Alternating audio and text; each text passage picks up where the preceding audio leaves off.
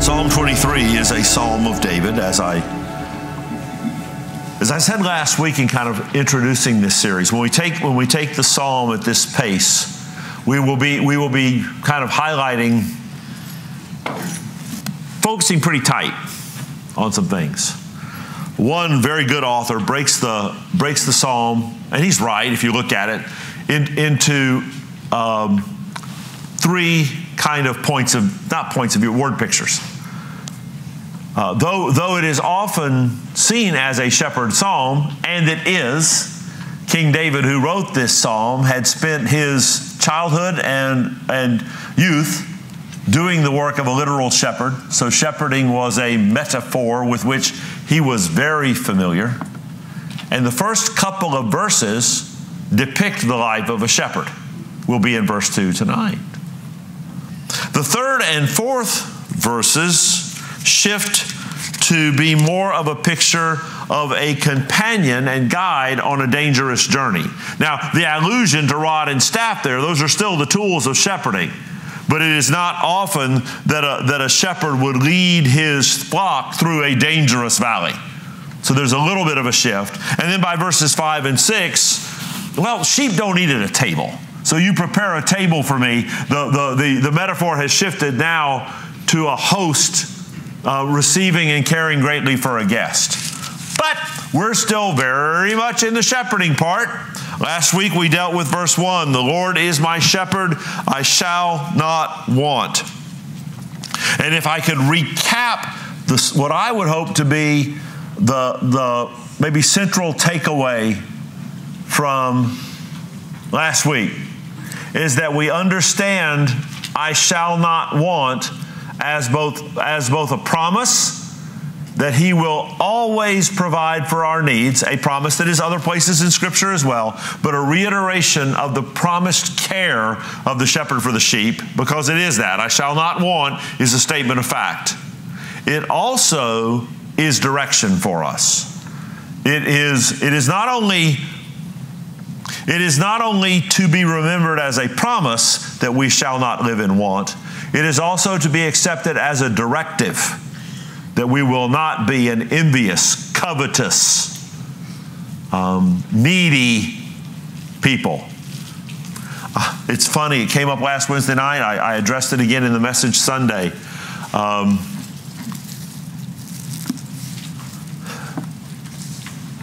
Godly people. If you put the question to them, would you live your life willfully bouncing around outside the Ten Commandments and in disobedience? Of course not. No.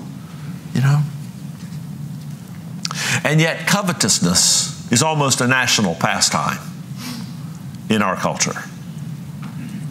And again, there is nothing wrong with saying, I have a wish list and I am developing the necessary personal industry.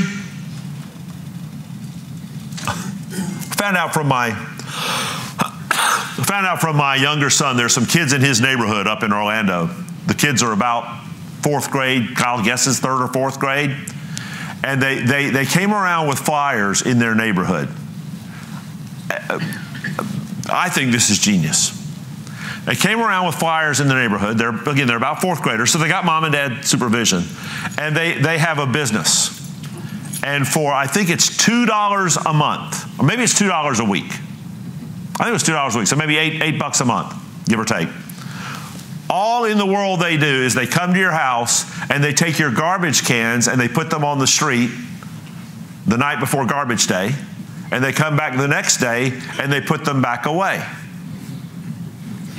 Now, I'd pay $2 a week for somebody to do that. If I had some enterprising upper elementary age kid in my neighborhood that was kind of willing to hustle, and you think about it, if he can get an $8 or $10 subscription from everybody down one side of the street and up the other, and come on garbage on the night before garbage, and run his clients' garbage cans at 20 steps to the street. I'm not terribly lazy, but tonight when I get home at 8:15, 8:30, it's garbage eve at my house. The garbage pickup is on Thursday in my neighborhood. I'd pay $2 to just go on in the house and put on my shorts and T-shirt and plop, rather than having to take a few minutes between that and roll the garbage can to the street. Absolutely. There's nothing wrong with seeking legitimate opportunities and ambitiously pursuing those legitimate opportunities. That's not wanting, as this forbids, or as the 10th commandment forbids. Wanting is happening when either you are living in the pocket of God's provision, and in your heart of hearts you are convinced it's not enough, that somehow God has mistreated you. I was sitting at a traffic light on Daniels. I had never seen a Rolls-Royce SUV before. I didn't know they existed. Oh, they do. There's not really trim levels. You don't get the Rolls-Royce, this, and this, apparently, in that SUV. I asked Gail, I said, okay, more power to the... I'm just curious, where do you park that thing? I mean, are you going to Publix where some joker in a 10-year-old clunker? Some of you are driving 20-year-old clunker is going to give you a door ding because he just doesn't care anymore. How can you, it was a $600,000 vehicle. How are you going to put that on the streets in Fort Myers? I would have to build a huge glass case for it and never, ever, ever drive it anywhere. I wouldn't want one if they were free. I don't want the responsibility for it. I drive a Hyundai Santa Fe from 22. The new one looks pretty good. I like the electronics in the redesigned Santa Fe.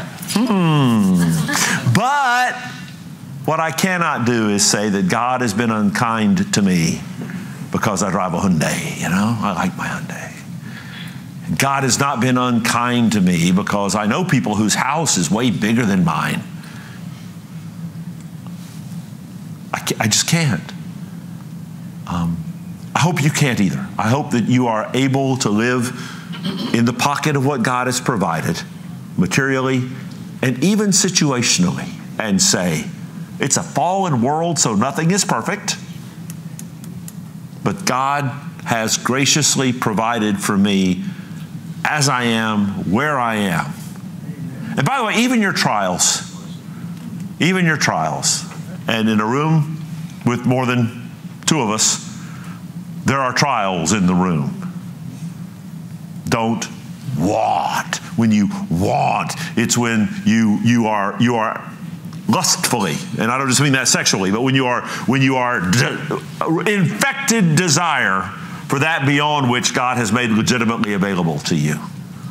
So the takeaway from verse 1, and I know I've been a long recap, the takeaway from verse 1 is don't want. He has made sufficient available for you that your needs are provided for because He promised that He would. Your wish list, a different matter. Not necessarily sinful to have a wish list as long as you are honoring Christ in how you scratch items off that wish list.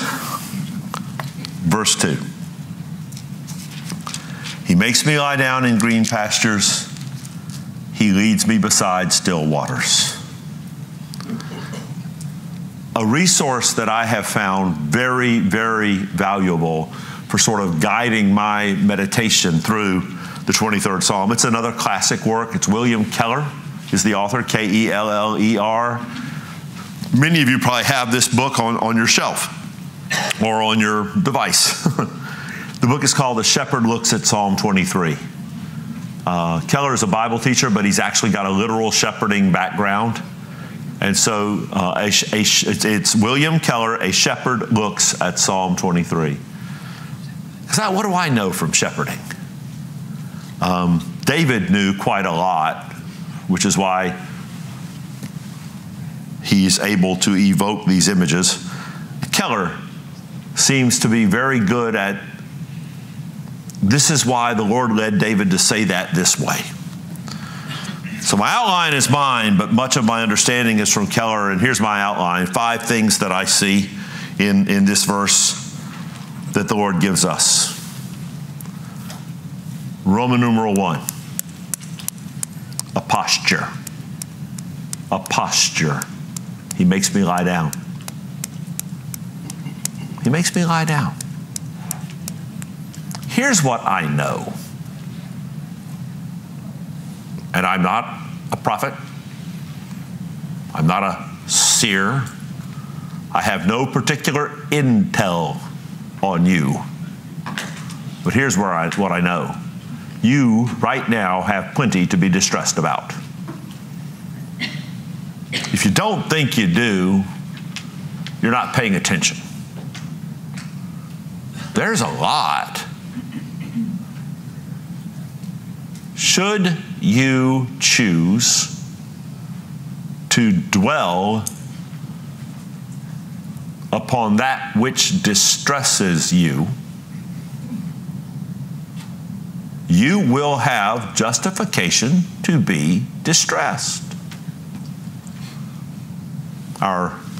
Our brother Alan, and I will use, because you have shared with the room, you have a medical test coming up on Monday. You have no idea what undiagnosed thing you've got going on that could be, every single one of you in a fallen world, you're walking around inside a ticking time bomb. You know that, right? And one day you'll wake up and you won't. And I'm not making fun of chronic medical conditions. I'm not making fun of diseases. I'm certainly in no position to make fun of death. But you are a day closer to your own funeral than you were yesterday. Amen. And if you want, praise the Lord is right. But whoa, right? And who knows what else? I've joked about $8 mayonnaise. We may get $12 mayonnaise before we're over. Who knows economically? You watch the political landscape, and it's like, how many sequels is Dumb and Dumber going to have? And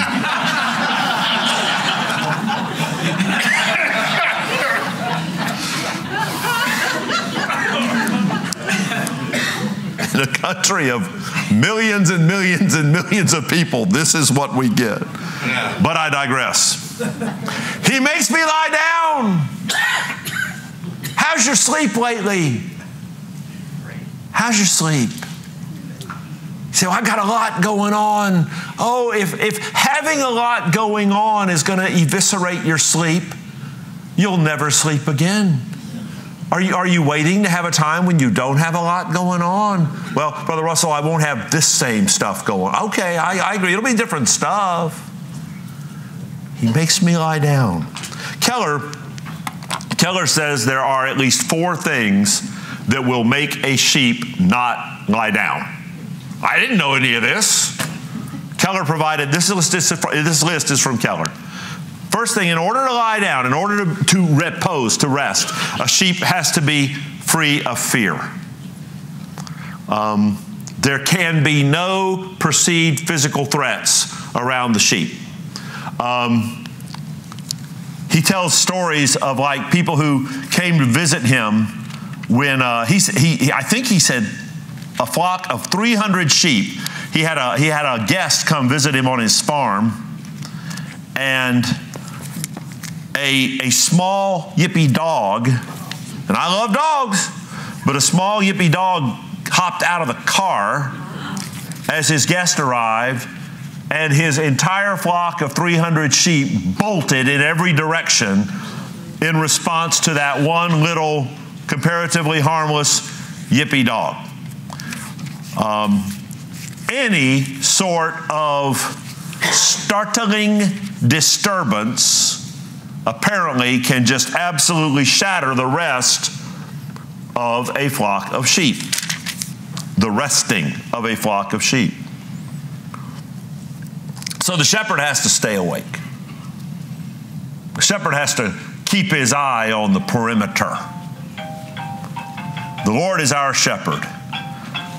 I love Psalm 121, verse 4. Behold, he who keeps Israel will neither slumber nor sleep.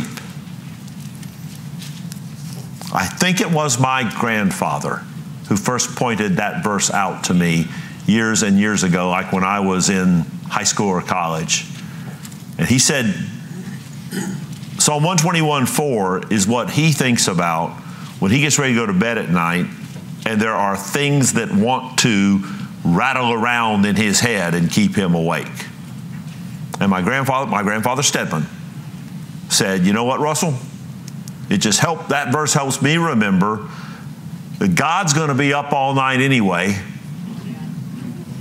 May as well let him work on it overnight. I'll go on to sleep and pick it up with him in the morning. Now that's a plain understanding of what I'm certain has a great deal more theological complexity. But he's on watch all night anyway. I take great comfort in that because I don't want to be on watch all night. Sheep need to be free of fear. Second, they have to be free of conflict. Apparently, within the flock, and I never knew this, apparently within flocks of sheep, there's a great deal of social hierarchy.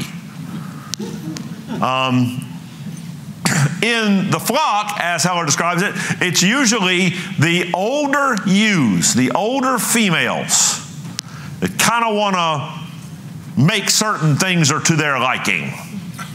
And they will butt smaller sheep. They will kick. But when the shepherd steps into the situation, they back up. Because they recognize that the shepherd is the real alpha. Right? Our shepherd reminds us, even in conflict, he's there. He is our shepherd. He's present. And his presence should keep us from headbutting each other.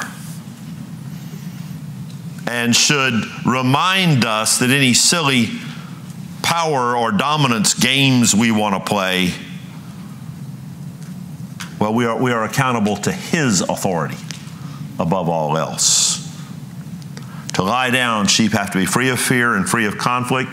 They have to be free of pests.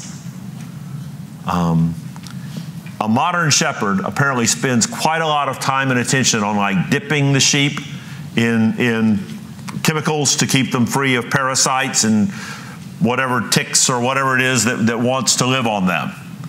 And it is a matter of constant vigilance. And one of the ways you can tell a sheep is having a problem with pests and bugs is that they get real restless.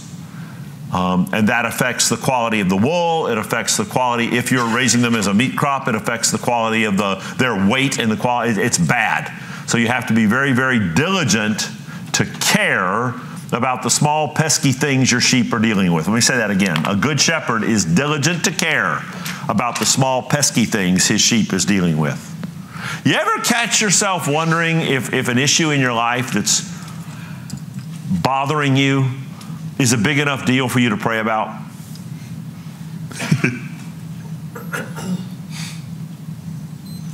What have you ever had in your life that is a truly big enough deal for you to bother God with? Who do you think you are? If you're going to use your perceived scale, well, yeah, but this is not a big deal. Again, I ask you, if that's your rule of thumb, what about you should the omnipotent, omniscient, omnitemporal, eternally existing King of Kings and Lord of Lords care about? If you're going to sort your stuff into big stuff and small stuff, all your stuff would live very comfortably in the realm of small stuff to the great I am.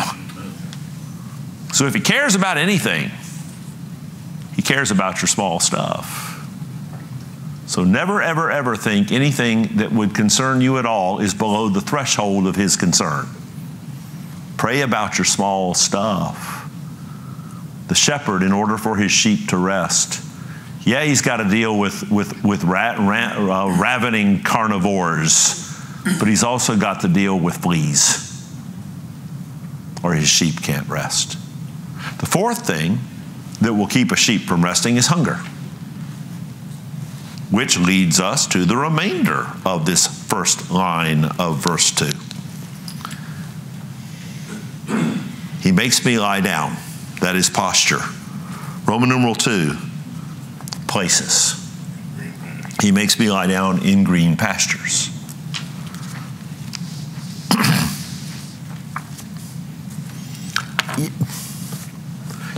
You kind of get an Ireland picture. You're just rolling hills of really beautiful grass just as far as the eye can see. Let me yank us back into a little bit of reality for a moment for context. This is the Middle East. The barren, rocky, desert-like Middle East.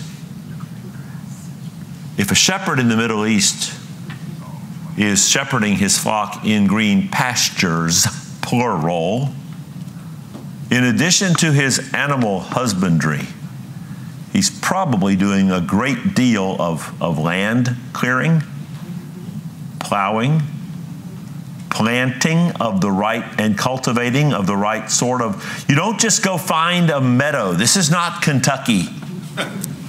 This is not Ireland.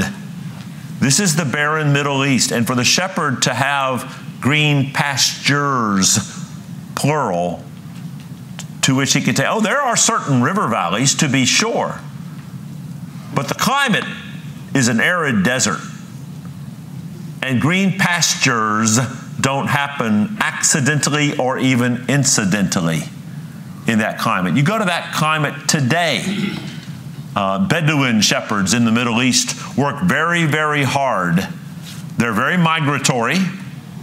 And if they're going to have multiple shepherds, multiple pastures that they have access to, they're doing a great deal of work to have those pastures.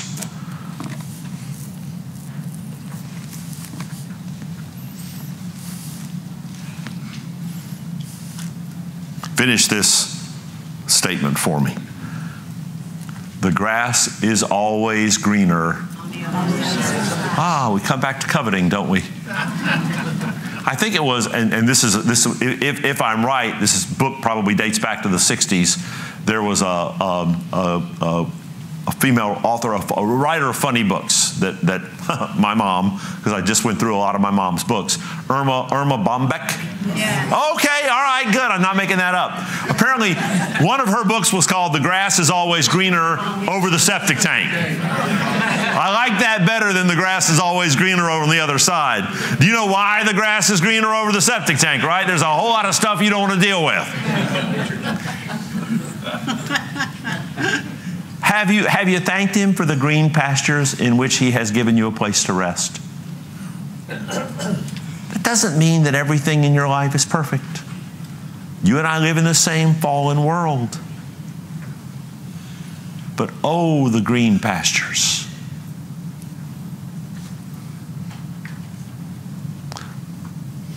Most of us are not living right now in a food crisis. Some in the world are, many in the world are, but I'm talking to a room full of North Americans in a classroom at McGregor. And if you are in food crisis right now, you must let this body of Christ know we have ways of coming alongside that.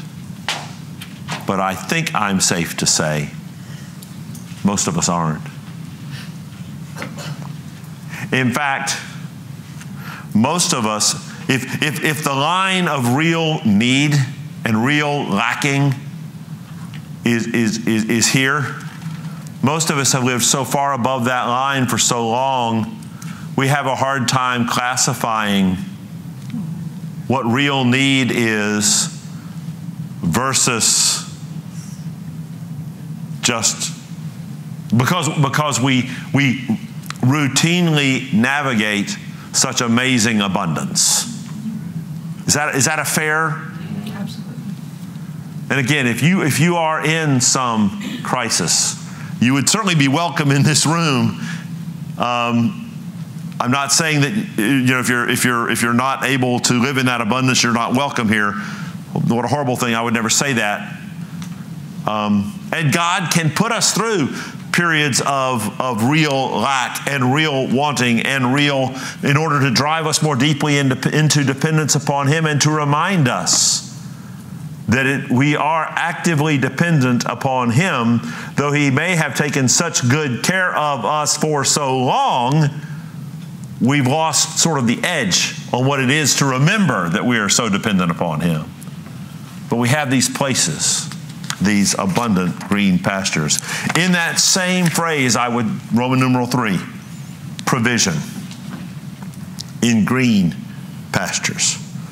According to Keller, in order to flourish, both in gaining and maintaining healthy weight and in having healthy pregnancies that produce your next generation of lambs, it is ideal that the sheep, and again, I don't know, but apparently it is ideal that the sheep be able to eat well and then fairly quickly rest kind of where they are. You don't want to have the eating pasture in one place and the resting pasture in another. So not just that the place is a green pasture, but in that green, not only is it green like spray painted green, it's green because the grass there or whatever other grazing plants are there are the right stuff. That there's an abundance not just of a setting, but of specific provision in that setting. My God will supply all your needs is a promise with teeth. What do I mean it's a promise with teeth? It's a promise with teeth in that it is simply a promise as it is stated. Paul shares that promise in context with the Philippian church and their expression of generous giving to him as he, jailed in Rome, has received a love offering gift from the church at Philippi. And he's reminding them that they should have no concern that their generosity toward him is going to put them in a place where their needs aren't met. In cliche terms, it's a you can't outgive God passage. But in the course of that, he promises on God's behalf, we have the same promise because it's in God's word, that our God will supply all our needs. Why do I say that's a promise with teeth?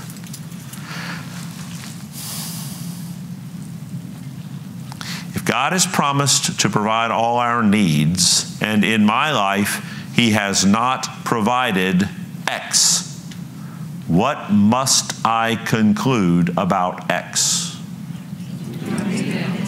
I don't need it. Well, I don't like that at all. I want to reserve for myself, thank you very much, the right to define what is a need and what isn't. I want to get to, I want to own that determination.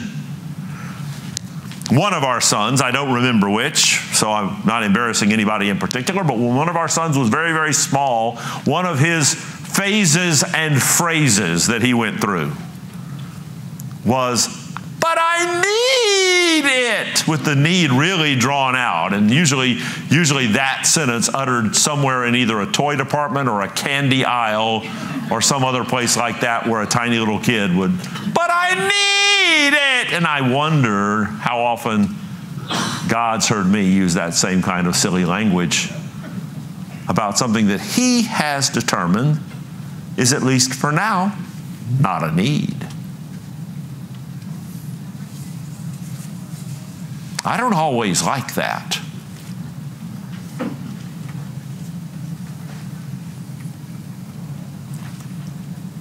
He makes me lie down in green pastures.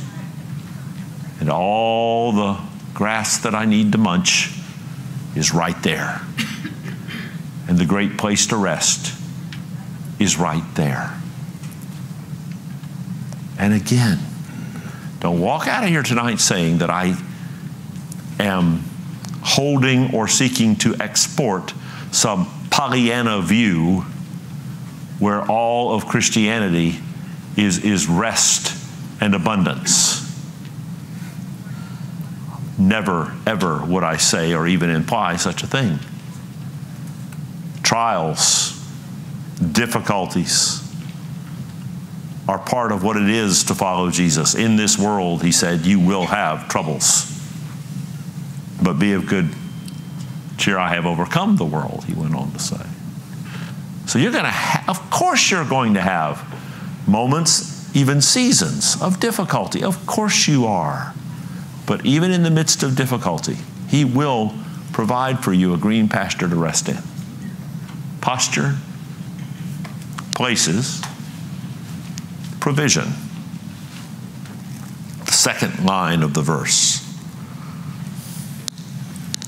He leads me beside still waters. Roman numeral 4. Progress. He leads me. He leads me. We'll get to still waters in a moment. He leads me. What a remarkable thing that is. The living God is not the God of the deist who might believe in the existence of God, but he's distant.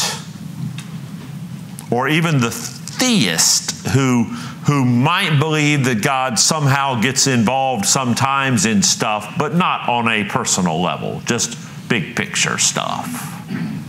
Now, the God of Christianity leads his people. He leads me. Proverbs 3, 5 and 6. Trust in the Lord with all your heart, and do not lean on your own understanding. Notice it's not saying don't have your own understanding. It's saying don't put your weight on your own understanding. Trust in the Lord with all your heart is the positive commandment. Don't lean on your own understanding is the negative, but they're saying the same thing. In all your ways, acknowledge him. And then a consequence falls out. If you trust in the Lord with all your heart and don't lean on your own understanding, and in all your ways acknowledge him, the consequence that falls out is he will make your paths straight. He will direct your paths, as I originally memorized it in an older version of the Bible.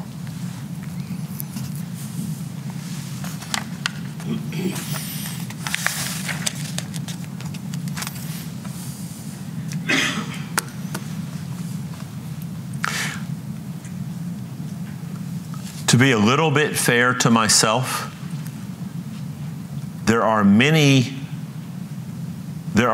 circumstances in which I am not a control freak. To be fair to myself. In one of the ones that affects my day-to-day life.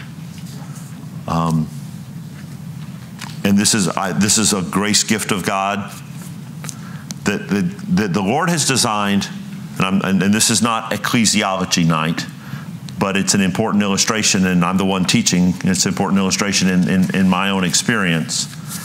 The Lord has designed the New Testament church to be led by a body of elders, multiple elders, sharing the burden. The church has one great shepherd. The church has a head. His name is Jesus. And so the stuff of under-shepherding the church is supposed to fall to a group of godly men that God sends to the congregation, that the congregation affirms, who then serve as an elder body. And I think part of the reason you have multiple elders is we can all shine spotlights into each other's blind spots. And that's a good thing. But I hope and believe that my brothers who have served and are serving with me on the elder body would say that in terms of church governance, oversight, one of the words for elder is episkopos. Epi means above, skopos means sight, like a telescope or microscope. Episkopos, oversight, is a word that is sometimes translated bishop, but it is literally overseer, and it's one of the synonyms for elder in the New Testament. So in the business of overseeing the body of Christ, I don't think I'm a control freak. Amen. Thank you for that, my brother who has served as an elder ably and well. Kerry's shaking his head a little bit, but he has to deal with me. Omar can't decide whether he wants to nod or shake his head. I've got other pastors in the room, you know. But wow, left to my own devices, you know what a control freak is? A control freak is someone who not only wants to get their way, but is thoroughly convinced that it's bad for the universe if they don't get their way. In certain aspects of my life, you ought to see my budgeting setup at the house. The multiple spreadsheets, multiple tabs of spreadsheets, the accounting software. I can tell you within $10 what my checking account balance is going to be on December 15th of this year. It's not healthy. I've got contingencies built in to quantify that which is not predictable. In case an unpredictable thing happens, it triggers a contingency and it's all still in the plan.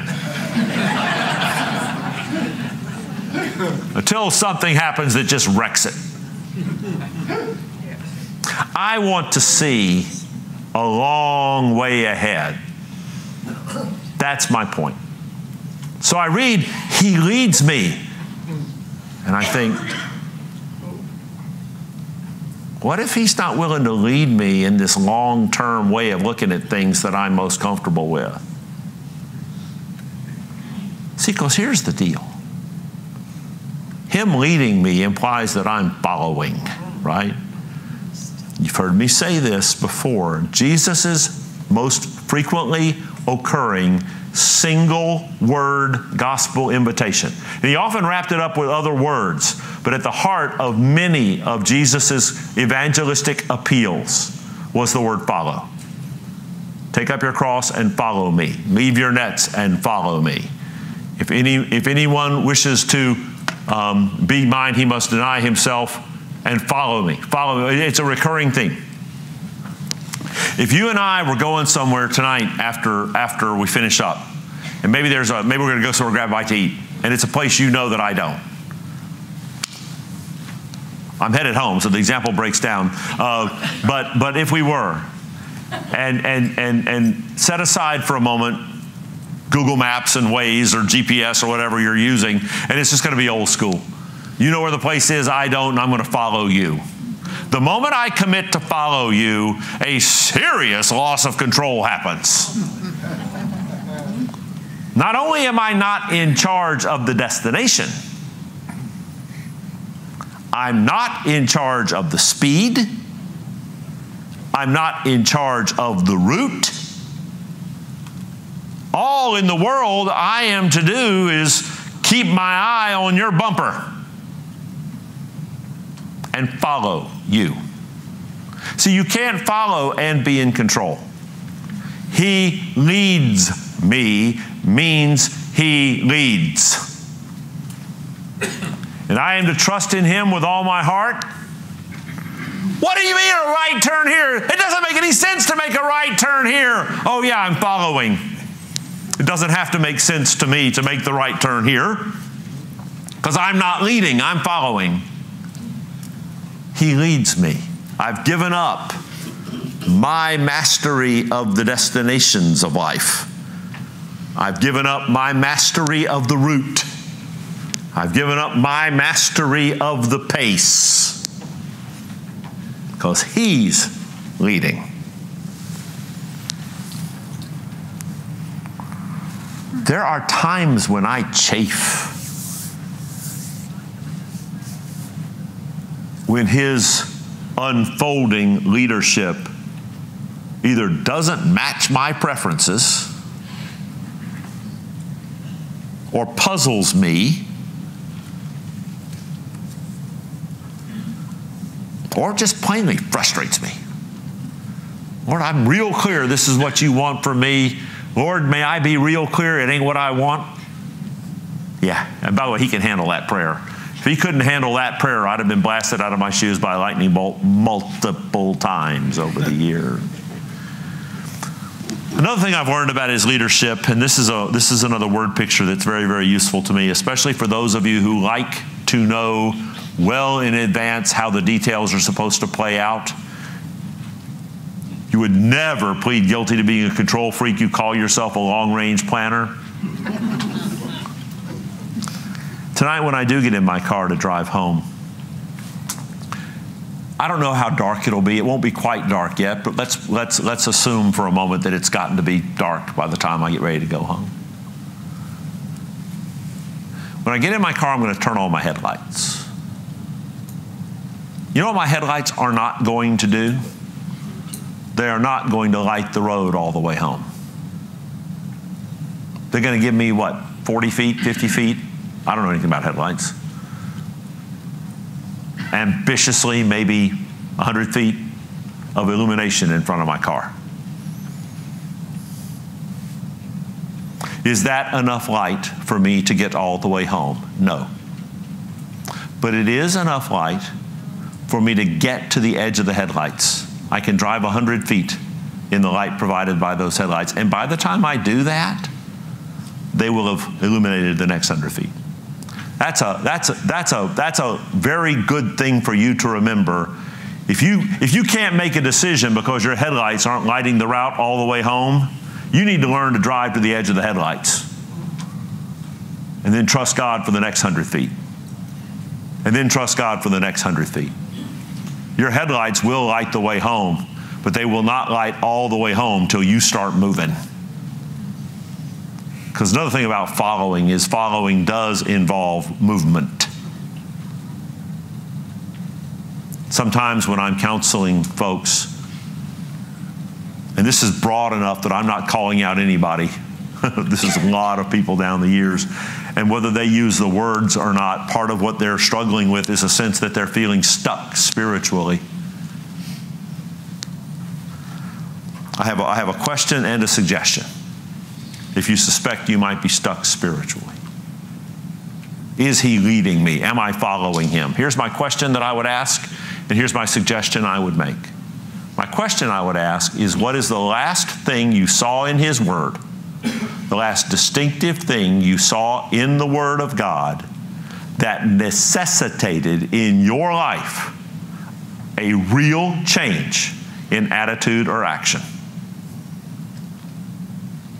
Does it pop right into your, oh yeah, I know that. I saw it in my quiet time 3 days ago and it rattled me, and I am right now working to change that. The last thing you saw in his word, I'm not talking about one more cute truth that you put on your chain of beads of cute truths. I'm talking about the last time the word of God demanded of you a change in your attitude or action. If you can't think of it, then my, how grown up you must be. You have already arrived to the point that significant changes in attitude and action for you are no longer necessary? I think not.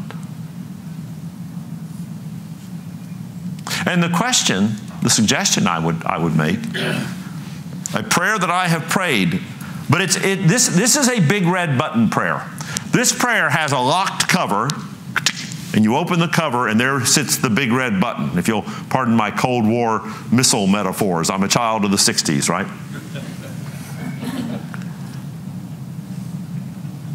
Get along with God. If you're feeling stuck, if you feel like this experience of him leading me is not what I'm experiencing, get along with God. Brace yourself and pray. And I'm not one on canned prayers. I'm not one on liturgical prayer. But make this your prayer. Lord, I'm yours. I follow you. Right now, I'm feeling kind of stuck. So, Lord, what is one thing? Not 10, not 5. what is one thing in my life right now that displeases you? What one thing in my life right now is just not the way it ought to be? Lord, give me the clarity to know it and the intent and the power of the Holy Spirit to change it. One thing.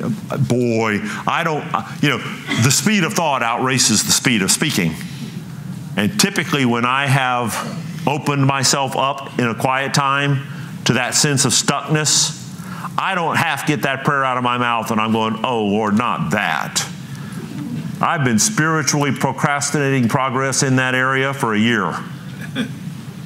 I don't want to deal with that, which just makes it clear that my stuckness is on me. If I'm not willing to deal with the areas where He's willing to convict, and then I'm going to whine that He won't convict me in areas that are more to my liking? Who's leading and who's following? He leads me. And He does and He will. And if you're feeling as though you're stuck or stationary, it's not that He's failing to lead, right? And I don't mean that to be mean. I promise you, I have many, I'm a veteran of seasons of stuckness. I got no high horse about that. And there have been times when I've been stuck and I've been afraid to even be that raw in prayer. Because I might think, oh, I know what He's going to point out, and I don't want to look at that right now. Wow, but He leads me. So I have His progress. And finally, Romans 5. I have His peace. He leads me beside still waters. Now, everyone who's ever taught this psalm, and Keller makes this point, apparently, if the water is fast moving, sheep don't want any part of it. The noisy, rapidly flowing water, a sheep will ignore the noisy, rapidly flowing water and even go looking. And apparently, sheep will drink foul water before they will drink turbulent water. Turbulent water scares them. Sheep are very timid, I gather.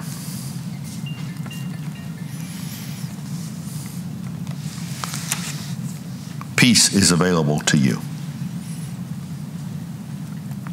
Once you start looking for the Bible's prohibitions on the package of things that orbit around covetousness,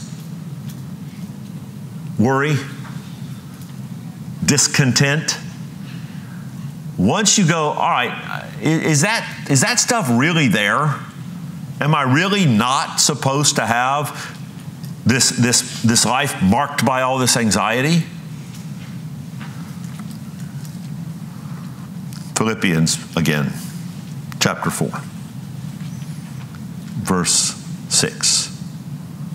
Do not be anxious about anything. Years ago, they handed me the most presumptuously named degree that has ever existed. In December of 1986, they told me I was a Master of Divinity. I was not at that time, and I am not now.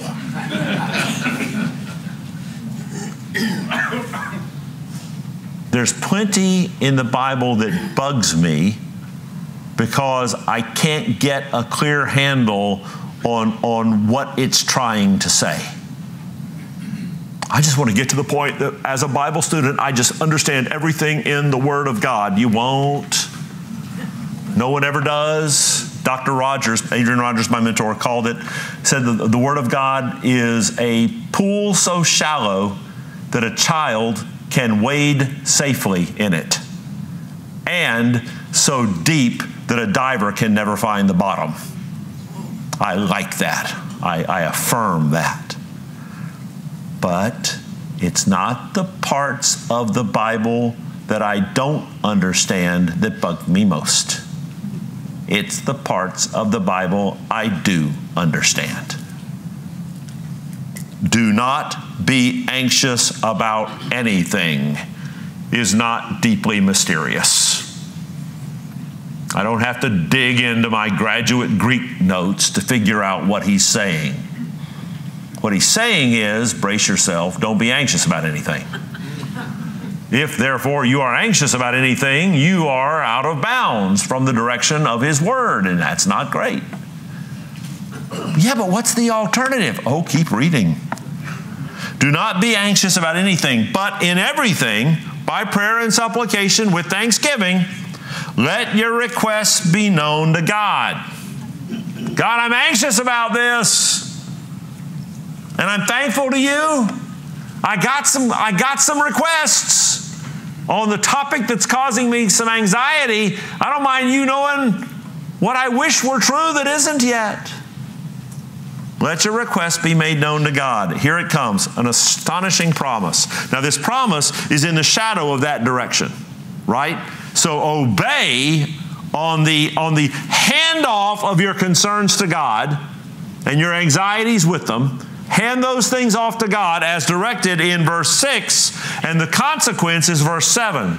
And the peace of God, which surpasses all understanding, will guard your hearts and minds in Christ Jesus.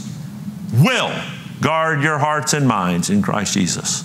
Obey verse 6. The benefit is verse 7. The peace of God that passes understanding. I misunderstood that verse in a nuanced way. I misunderstood that verse for a lot of years. I used to think that verse was saying, the peace of God which is so good you can't even understand it. Peace of God which surpasses all understanding will guard your heart. That's wonderful. But that's not exactly what's going on in that verse. If I may expand a little bit, the RSHV, those are my initials. The Russell S. Howard version. It is the peace of God which surpasses that peace which comes from understanding. There is a peace that comes from understanding. I made a dumb parenting mistake one night that taught me about this. And again, I don't remember which of my boys are only 2 years apart, so a lot of the ages and phases of life tracked pretty close. I had 2 preschoolers at the same time and pretty much 2 elementary kids at the same time. And the boys were in younger elementary age. We were living in Memphis, Tennessee. Maybe, I don't know, yeah, it was in Memphis. Memphis got really rock and roll thunderstorms. Maybe no worse than the worst of what's here, but big thunderstorms. One night, there was a big thunderstorm, and it was in the middle of the night. And I heard one of my guys crying out in his room. It was scary. It was one of these shake the house thunderstorms. So being dad, I got up and went down the hall to my little boy's room. Daddy, I'm scared. It's a bad storm. God help me, I started to explain to him what lightning and thunder are. So what happens is there's a pent-up electric charge that happens between the clouds. There's a lot of energy in the clouds and the ground, and eventually the lightning closes that circuit. And it's just a great big spark, and that great big spark makes the air really, really hot around where the spark is, so hot that the air molecules aren't very dense there anymore. And the dense air rushes into that vacuum created by that burst of heat, and it makes a loud boom. That was exactly zero help. What I was attempting to impart to my son, now get this, I was attempting to impart the peace that comes from understanding. You get it? How often have we settled for the peace that comes from understanding? It's not awful. I'd rather understand than be ignorant. The peace that comes from understanding is okay as far as it goes, if you can understand. So my son is looking at me like, okay, are we doing science now? So I said, all right, son, forget all that. Who loves us more than anything? God, right? Who's in charge of that storm out there? God. So do you need to be scared? No. He turned over and he went to sleep. A meteorology lesson got him to the peace that comes from understanding. Remembering who the Lord of the storm is got him to a peace that surpassed the peace that came from understanding. That's what Philippians 4:7 is talking about. You can settle for the peace that comes from understanding. You can analyze the fire out of your circumstances and get the peace that comes from understanding. If you're willing to settle there, more power to you. I'm not, and you shouldn't be either. If you will hand off your burdens to Him, remembering the one to whom you are handing off your burdens, He has promised you a peace that surpasses that peace which is available from understanding. That is Philippians 4:7. That is the shepherd leading you beside the still water, the peaceful water, the water from which you can peacefully drink. Okay? Starting next week, we go through a very dark valley with our shepherd. That was my teaser. Let's pray together and we'll be done. Lord, you make us lie down in green pastures, and you lead us beside still waters. You are the great shepherd of your sheep. And we are timid, not terribly bright. We miss stuff. Worst of all, we convince ourselves that our need for you is less than it is. Forgive us our hubris. Forgive us our self-sufficiency. Forgive us our lack of staying mindful of our dependence upon you, because we live in a culture that encourages us to say, I got it, and we don't. We really, really don't. But you do. And you have loved us. And Lord, thank you for that. Now, Lord, we've got driving to do and households to return to and stuff that needs doing. May we serve and follow well. In Jesus' name I pray. Amen. And good night.